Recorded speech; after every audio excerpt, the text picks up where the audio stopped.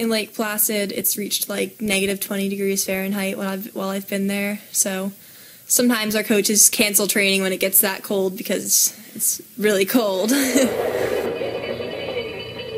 This is my second year traveling on the Junior World Circuit in Europe. So basically they just take some of the athletes from the team and we go to Europe and we compete with other countries on tracks throughout Europe and sometimes North America. Top 10 sliders on the ice right now. Where do I rank?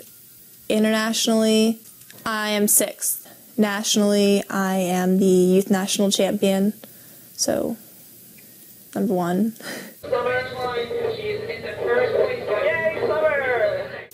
It was a big surprise last year when I found out I was going to be traveling to Germany and Italy and Austria, and it was pretty big shocker, but this year I was just really excited to go back overseas and hopefully win some medals.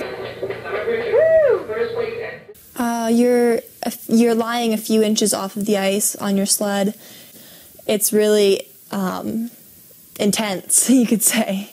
I think my fastest speed's somewhere around like 65 miles per hour, probably. I haven't broken any bones yet. Hopefully that won't happen ever. But I have gotten some pretty bad bruises. Hopefully the Olympics in 4 years, but that's a stretch, you know.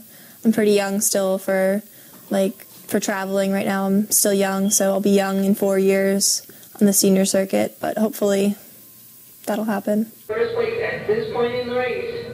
I hate the cold weather. I do not like being cold.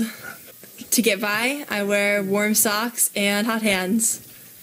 And I don't go outside any more than necessary.